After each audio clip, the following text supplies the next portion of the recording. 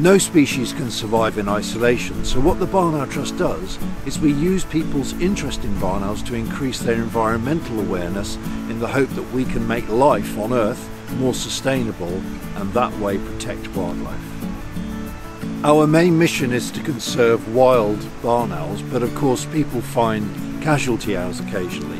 Usually they're road casualties, broken wings are the commonest injuries that we find, so we do owl rehabilitation. We take owls in, we use a local veterinary practice, and we've developed what's called supported release methods, so that when the birds are finally let go, they are provided with food afterwards, which helps them readapt to living in the wild. Silver's beautiful, and I love these because it's got a barn owl on.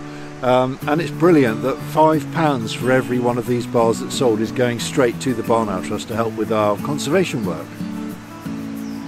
The Barn Owl Trust depends entirely on donations, and we use those donations primarily for creating wildlife habitat. Like the wildlife tower, you can see the rough grassland for barn owls to hunt over and crops for other wild birds to feed on.